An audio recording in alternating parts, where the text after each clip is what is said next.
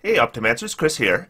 So, often when I talk to people about rogues and I call them a martial class, I get told that rogues aren't a martial class, they're a skills class. Skills are what rogues do, and leave martial classes to fighters and barbarians and rangers and the like.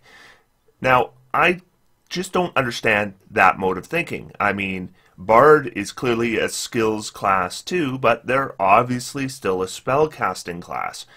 Rogues aren't really a spellcasting class. Even if you take a spellcasting subclass, you're not getting a lot of spells. So they're clearly a martial class. They're using weapons in combat. And when you're using weapons in combat, I figure you should be able to do one of a few different things. Either you should be really strong at defending the party, or you should be really strong at doing damage, or you should be a little bit of both. And I think that with most martial characters, it ends up being a little bit of both. With a rogue, though, I think what happens is your defense isn't all that strong. You're wearing light armor. You don't have a shield. You're working off a D8 hit points. So defensively, making a tanky kind of character with a rogue is difficult unless you're going to multi-class. So I figure rogues should be really good at doing damage. And they are. Rogues can be excellent at doing damage despite the fact that they don't get extra attack, as long as we make some reasonably good decisions. So today I'm going to show you how to make a straight class rogue that just does good damage and maintains good damage for 20 levels. But before we do that, I want to thank some of my patrons. I have a Patreon. If you like what I do, please check it out. The link is in the video description. Today I want to call out some of my Archmage level patrons. These people really help me maintain this channel. I want to thank today Dewey Cheatham and Howe, James Sprague, John Matera, Jonathan Haynes, Cartmageddon, Kurt G, Lyric, and Matt. Thank you all so much for your continued support. Thank you to all my patrons and thank you to all my viewers. So now let's make an Arcane Trickster.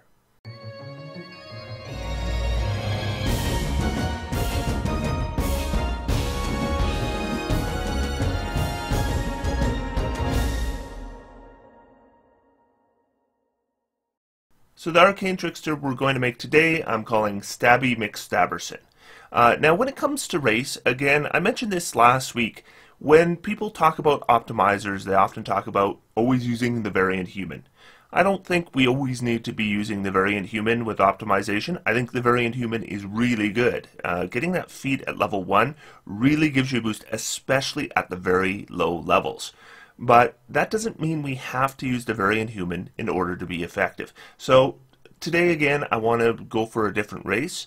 I considered going with Halfling again. I went with Halfling with my Eldritch Knight build, and it ended up still being able to be effective. But I wanted to go a little bit different again today. So today I'm thinking, let's make this character a gnome. So gnome is a good race for Arcane Trickster. We're mixing intelligence with either constitution or dexterity depending on our subrace. Now, I think, generally speaking, of course, you're better off going with dexterity, and that means a forest gnome. Of course, when I think of gnomes, I'm not thinking about this. I'm thinking more about this guy. Wait, what's he doing with his hand? Okay, I'm thinking about this guy. One way or the other, I'm thinking definitely white beard, red hat. No matter how you envision your gnome, they have a number of nice abilities. As I mentioned, we're going to get the +2 to intelligence, +1 to dexterity. That's just where we want it with an Arcane Trickster. In addition, we're going to get Dark Vision, always useful, especially for a rogue. Gnome Cunning, which is really good. Advantage on Intelligence, Wisdom, and Charisma saving throws against magic. This comes up all the time, especially Wisdom. Then we're going to get a free cantrip. We're going to get Minor Illusion. This goes nicely with our magical concept. And then the ability to speak with small beasts. Obviously, we will be going with Rogue as our class. The proficiencies I've chosen to start with are Perception, Stealth, Acrobatics, and Athletics. And we're going to grab expertise in Perception and Stealth. When you are making a Rogue character, the premier feature, of course, is Sneak Attack. This is what is going to make your character effective in combat. In gameplay, I see way too many rogues attack without using sneak attack. So they're attacking without advantage, they're attacking an enemy that has no allies next to it, and they're doing lousy damage. This is completely unnecessary. Sneak attack is easy to get. Your rogue can choose to use sneak attack with pretty much every attack they're going to make in an entire campaign. Attack from hidden, or attack somebody that an ally is next to, or hold your action until an ally is next to your target. With the Forest Gnome using point buy, we can start with an 8 strength, 16 dexterity, 14 constitution, 16 intelligence, 12 wisdom, and an 8 charisma. So I've really focused on dexterity and intelligence here. So you can play an Arcane Trickster that's perfectly effective doing good damage in combat and have an 8 intelligence. I've decided to go with a high intelligence with this character because we can mix in some pretty effective control spells with an Arcane Trickster, and I want to do that. I want to have that option, and if I want to have that option, I need to have at least a 14 intelligence. The background, I didn't think about it too hard. I just threw Gambler in there. That's going to give me deception and insight. Now I should talk about damage for a bit. The damage we can expect with this Arcane Trickster is going to start out good, and it's going to remain good, actually quite good, all the way through. The scaling here is really nice, and the gap between our damage and the baseline just increases and increases. To those who don't know, I use a baseline which would be basically if you made a Warlock and you took Eldritch Blast, maxed out your Charisma, took Agonizing Blast, and threw the Hex spell down, this is what you would get, the blue line there. When I talk about monks, people tell me the baseline is too high, but when I make builds, I usually find it's pretty easy to beat, and we see that the Arcane Trickster just destroys it. Now this character is going to be using a Rapier. Now I occasionally get told by people that they get frustrated with 5th edition because they don't want their rogue to be using a Rapier, they would rather them be using a dagger, but they feel punished for doing so. But honestly, if you want to make a rogue using a dagger, that works perfectly well too. We end up with a damage basis that looks closer to this. Still really effective damage. It is slightly lower than if we used a Rapier, and that's why I'm recommending the Rapier.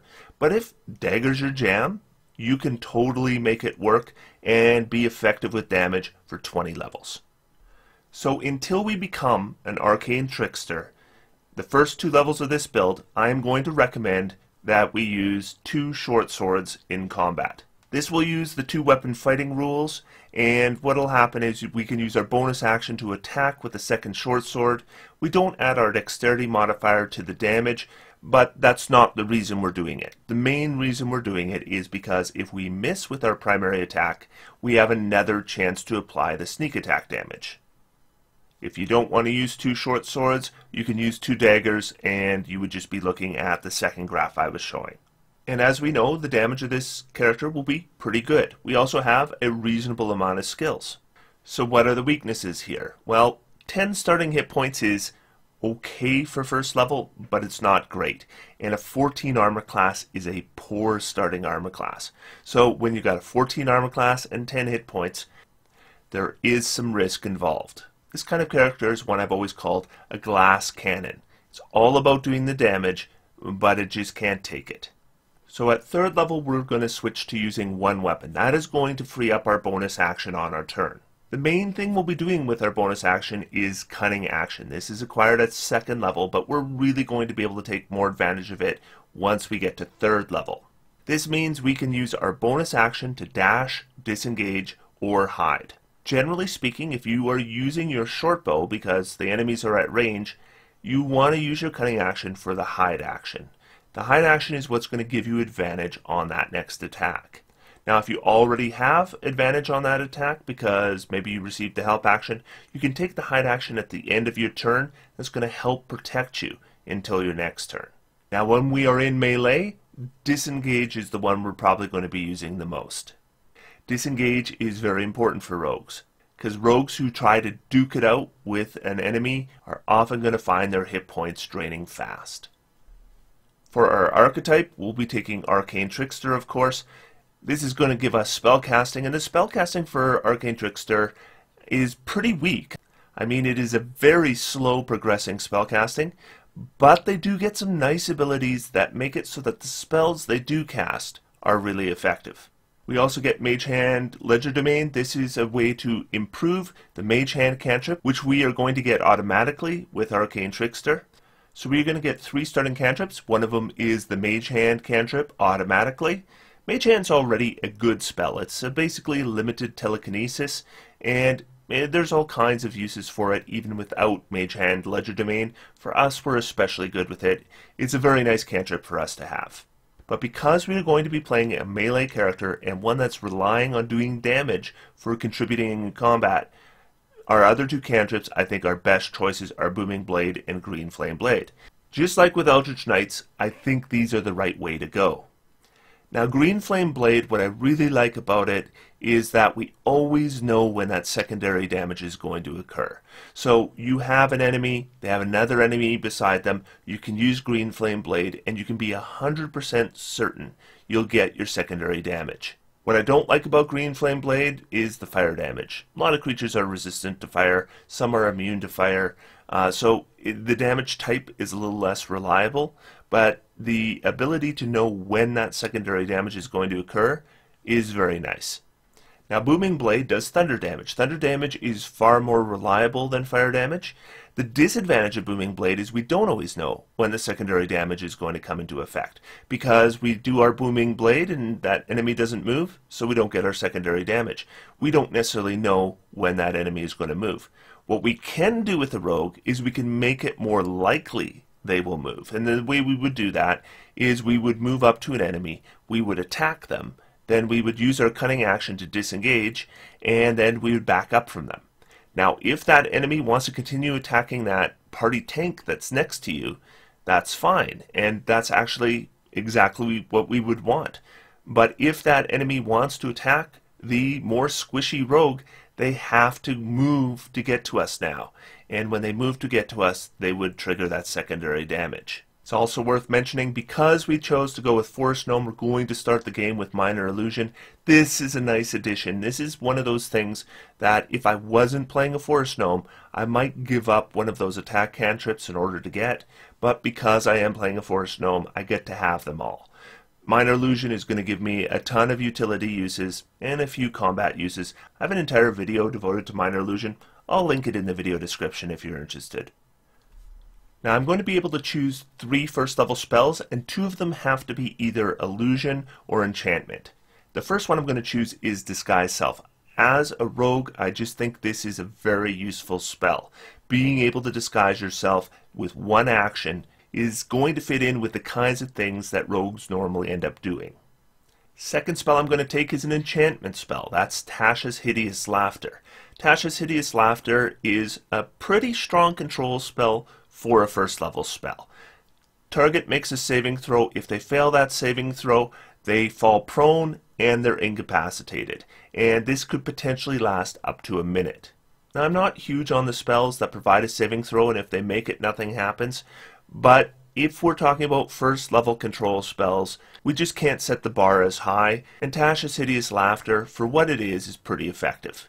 Also remember that with a rogue, eventually we're going to be able to provide disadvantage on that saving throw. It's going to make a spell like Tasha's Hideous Laughter that can remain very useful even at higher levels, more likely to be effective. And Find Familiar is the obvious choice for me for any spell school spell that we can choose.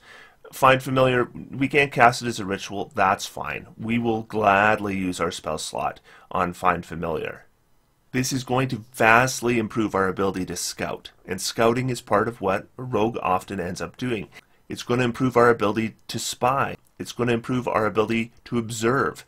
And finally, it's going to improve our abilities in combat, because we can use that familiar to set up the help action. The help action for a rogue is massive, because they are making a single attack, and that attack, if it gets advantage, automatically qualifies for sneak attack. So Find Familiar plus Rogue is just a winning combination in every aspect. So at level 3, we're going to put our short swords away and pull our rapier. We're going to be attacking once around with the rapier, hopefully with the help action from our familiar to give us advantage, and we're going to be using Booming Blade or Green Flame Blade.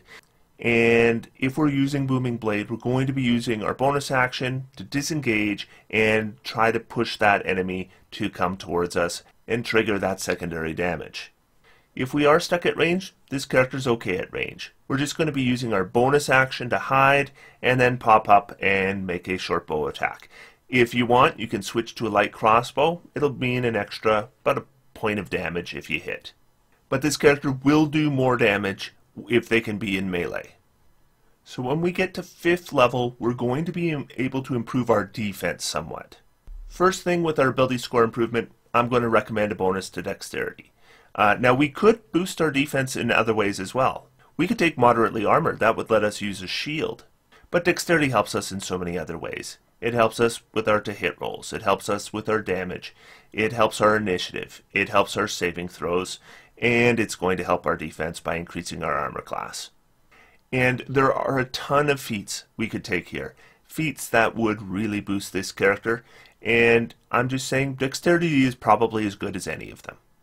But still, if you wanted to go with moderately armored, if you wanted to go with lucky, if you wanted to go with resilient constitution, if you wanted to go with warcaster, these are all still good choices. So the other thing we're going to get at level 5 is uncanny dodge, and this is a nice boost to our defense.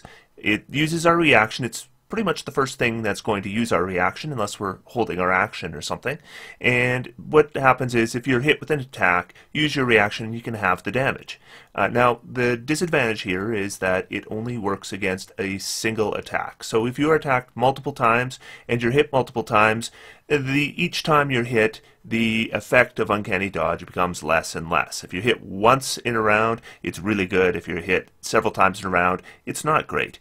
But it is another boost to our defense, and we are looking for boosts for our defense, so I'm still glad to have it on the character.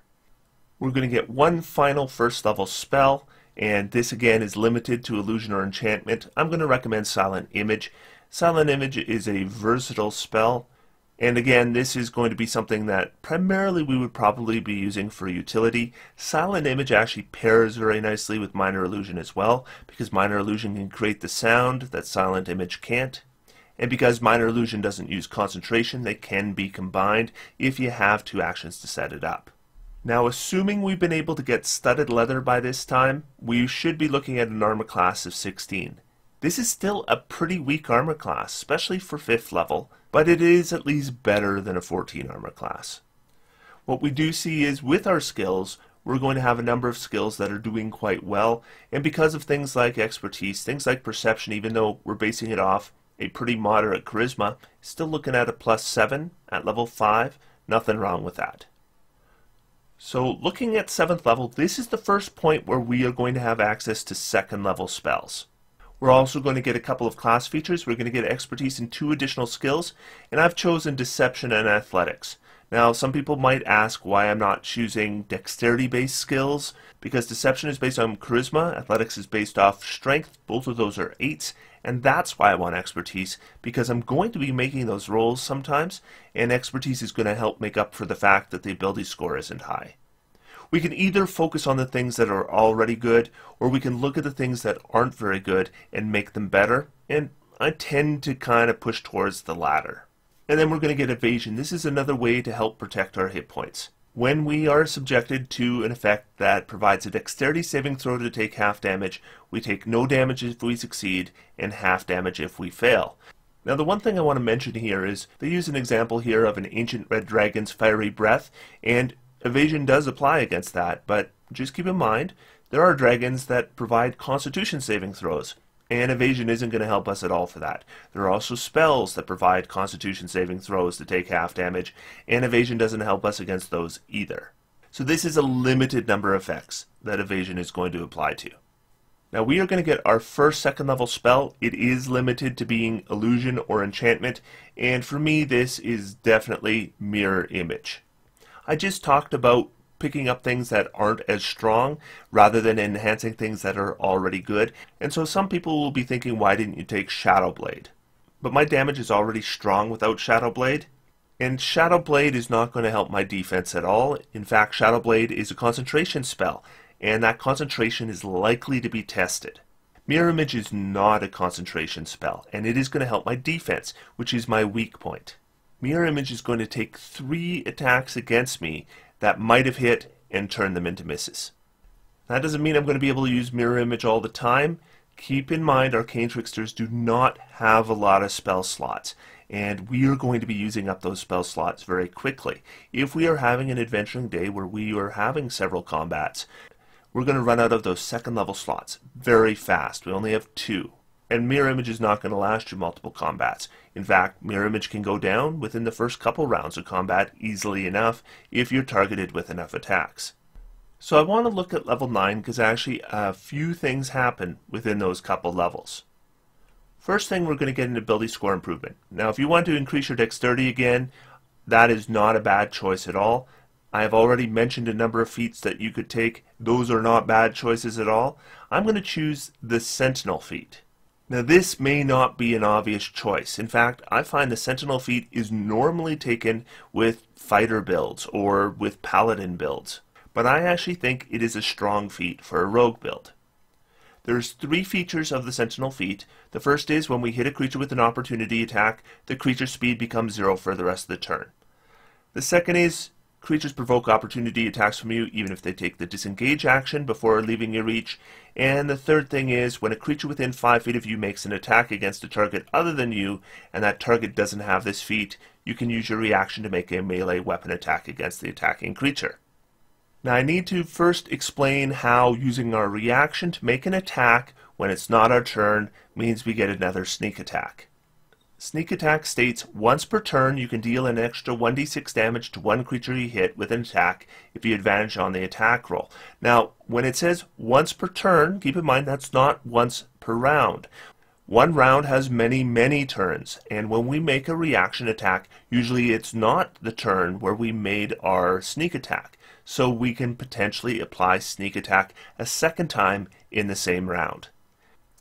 So if we find our rogue in melee with an enemy spellcaster, they might not want to be in melee with us because we can deliver a lot of damage, especially a lot of damage with a single hit. That can make concentration saves difficult. So an enemy spellcaster that's concentrating is probably going to want to get away from us. But doing so is going to provoke an attack of opportunity even if they use the disengage action.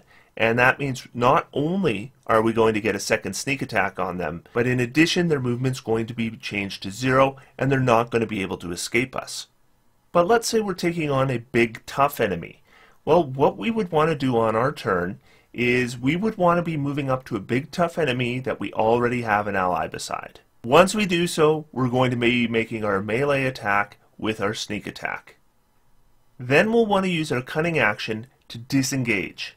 And ideally, we want to be putting ourselves right in front of the squishiest member of our party.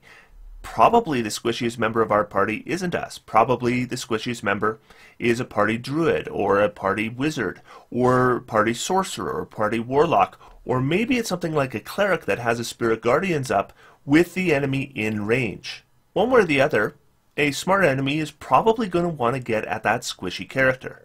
The first thing to note is if they move at all, they're going to trigger the secondary damage of the booming blade. And then, once they get within melee range with that squishy character and attack them, we will be able to take a reaction attack against them that gets our sneak attack. Now this is not an opportunity attack, so if we took something like Warcaster, we wouldn't be able to do a booming blade with it or anything like that. But that's not the main reason here. The main reason is to get our sneak attack a second time, and that it would do. So how many additional sneak attacks is Sentinel going to give us? Well, I think most rounds of combat, it's not going to provide you an additional sneak attack, but it will once in a while. And in my damage calculations, my assumption was maybe once a combat. The other thing that's going to happen in these couple levels is starting at 9th level, we're going to get Magical Ambush. This is one of the premier abilities of an Arcane Trickster. We can provide disadvantage on a saving throw against a creature we're hidden from when we cast a spell. Now at this level, that's probably going to be Tasha's Hideous Laughter. And Tasha's is one of those spells that if the enemy makes their saving throw, nothing happens. So getting disadvantage on that saving throw makes it a lot more likely for it to work. Now at 8th level, we're going to be able to choose a spell from any school. And I'm going to recommend Web Now, web is not something that's going to take any advantage from our magical ambush, but it's still just a really strong second level spell, a really strong control spell, and something we can do against multiple enemies, because pretty much everything we have so far is really good against single enemies, but we don't really have anything to deal with massive numbers of enemies. Web is that first thing we get that is effective against groups of enemies. Now I'm going to start skipping a few extra levels here. Let's go to level 13. 13 is a big level for this character. Now rogues get an additional ability score improvement at level 10. And that ability score improvement, I'm going to recommend we take Resilient Constitution.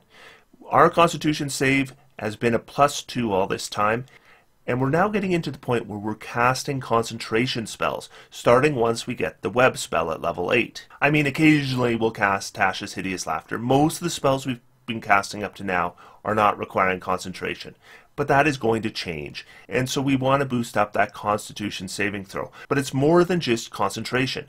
Constitution saving throws in D&D come up all the time. And so when we take something like Warcaster, although it boosts our concentration saves, it doesn't boost all those other saves. Resilient Constitution is going to boost all those saves. We're going to get Reliable Talent at level 11. This is huge for a character that is using a lot of skills. Whenever we make an ability check that lets us add a proficiency bonus, we can treat a d20 roll of 9 or lower as a 10. This is going to make a lot of skills that are kind of our specialty automatic successes in many situations. At 12th level, we're going to get another ability score improvement. The recommendation I'm making here is let's just get our dexterity up to 20. Again, it's boosting our armor class, it's boosting our initiative, it's boosting our to-hit rolls, it's boosting our damage. And finally, we're going to get Versatile Trickster. This comes in at 13th level, and what it allows us to do is use our Mage Hand in combat with a bonus action to give us advantage on an attack roll. This one is probably not going to come up as much. Because we have Find Familiar, we can often get the help action in combat, so then Versatile Trickster is not necessary. But if our Familiar dies, this gives us another option. Mage Hand is a one-action cast, and after that action, we can just use our bonus action to be able to continue to do sneak attacks every turn. At 10th level, we're going to be getting an additional cantrip. I'm recommending the Message cantrip. This is a method of communicating with someone secretly. And again, this just kind of fits in with what we would expect to be able to do as a rogue. At 10th and 11th level, we're going to get a couple more second level spells, which again have to be from the Illusion or Enchantment schools. I'm going to recommend at this point we pick up Shadowblade. We now have boosted our concentration, so Shadowblade is a little more reliable in that way. And if we are in a situation where we're in dim light or darkness, this is a way we can just ensure that we're going to have advantage on attacks.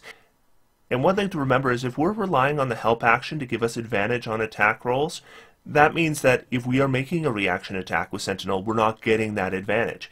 But with Shadowblade, if we can be in dim light or darkness, we would get advantage on those rolls as well. In addition, instead of doing 1d8 damage with our weapon, we'd be doing 2d8 damage with our weapon. And it's a reliable damage type. Very few things resistant or immune to psychic damage. Also, should we be in a situation where we've been unable to find a magical weapon, Shadowblade is a way that we can get around resistance or immunity to non-magical damage. Though, honestly, most campaigns you're going to find at least a magic dagger.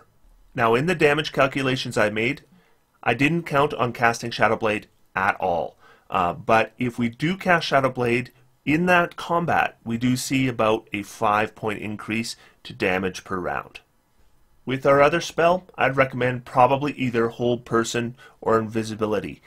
This is kind of a tertiary choice, and neither of those spells are likely the spells I'm going to be casting, but we are looking at limited spell schools here. And Invisibility, in terms of utility, I can totally see using. Not some I'm ever going to use in combat. I got told after my Arcane Trickster video that it was crazy not to include Invisibility. It's one of the best spells for Arcane Tricksters. It's a necessity for a rogue. I would disagree. Most rogues don't even have access to Invisibility, and they seem to be able to be rogues just fine. So obviously it's not necessary. We have a character that's already good at stealth. They can do stealth as a bonus action. Sneaking is what they do. So Invisibility enhances that, but we're already actually pretty good at stealth without Invisibility. But nevertheless, as a utility, I can totally see the advantage of having invisibility. There's certain areas you just can't hide. And when you have invisibility, you can combine your ability to not be seen with the silent movement of our stealth skill. And those do go together nicely. But the huge thing we get at 13th level is access to 3rd level spells. And this really changes the game for us. Now, if we are playing a character that does not have a high intelligence score, it's not such a big deal. But when we are playing a character with a high intelligence score, like we are, Hypnotic Pattern is massive for us. Use your cunning action to hide, cast Hypnotic Pattern, and every single creature caught in that Hypnotic Pattern has disadvantage to their saving throw.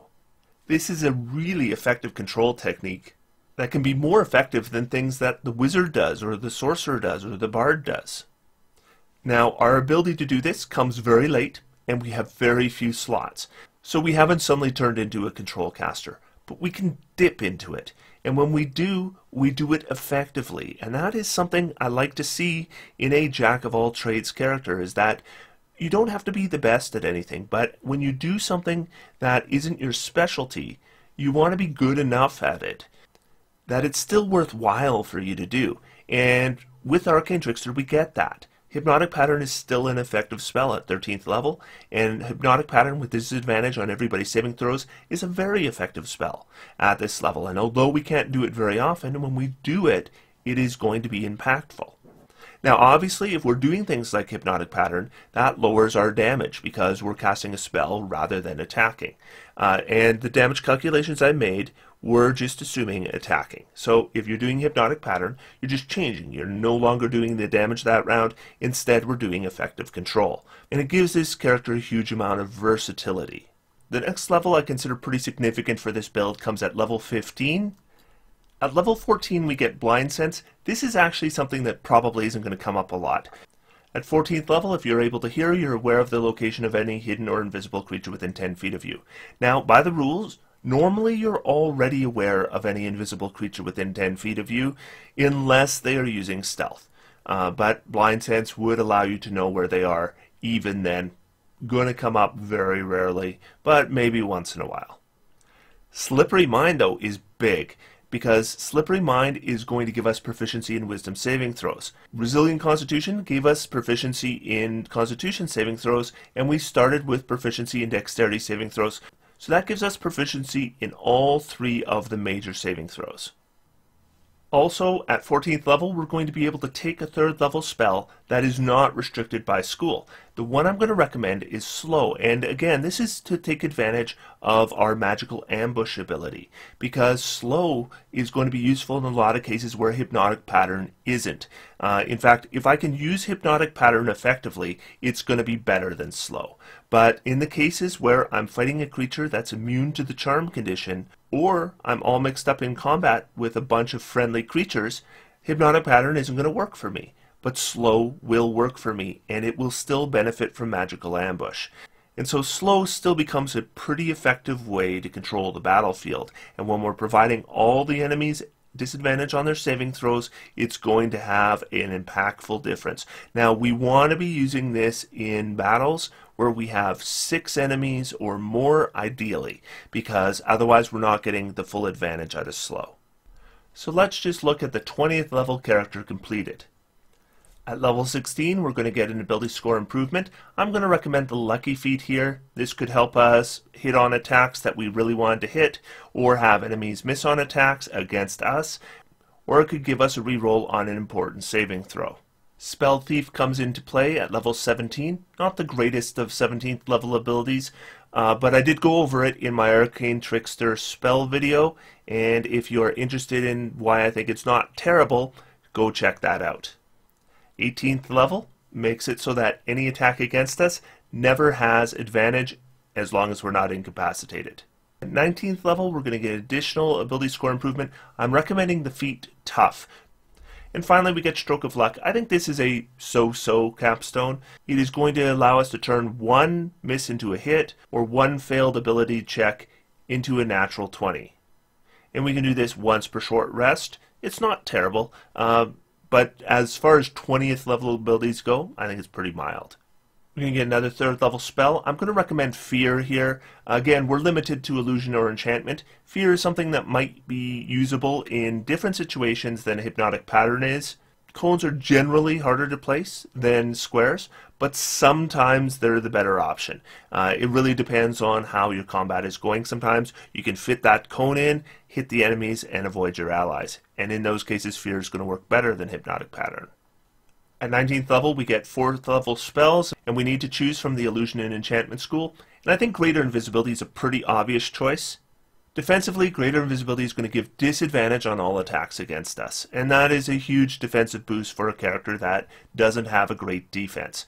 And then offensively, we're going to get advantage on all attacks automatically. We don't need to worry about the help action or anything like that. And then at 20th level, we're going to get one more spell. Banishment might be an option here. It's an okay control spell. Now at 20th level it's no big deal, but at least we can provide disadvantage on the saving throw. We might want to choose Arcane Eye. That's another possibility for some scouting, but again at 20th level, if we have any real spellcasters in our party, they've already got these kinds of spells. But remember, spellcasting isn't our specialty. Our specialty is doing damage with a sword. And once again, by 20th level we are expecting just using the rapier with our booming blade and our occasional reaction attack. We're looking at mid-60s for damage. Even if we're using a dagger, we're looking at low 60s for damage. This is close to double the baseline, so this is really effective damage. In addition, we have some decent control options. We are excellent at skills, but we're still being able to be effective in combat, and I do think that pretty much every class in the game is capable of doing something useful outside of combat and still being useful in combat, and rogues are no exception. So for the last 4 weeks I've been covering Arcane Tricksters and Eldritch Knights. This is the end of that series. So next week I want to talk about the other side of the screen. I'm going to talk about DMing a little bit. So until then, I'm going to sit back, relax, and have some fun. D&D is for everyone. Thanks everyone, and I will see you next week.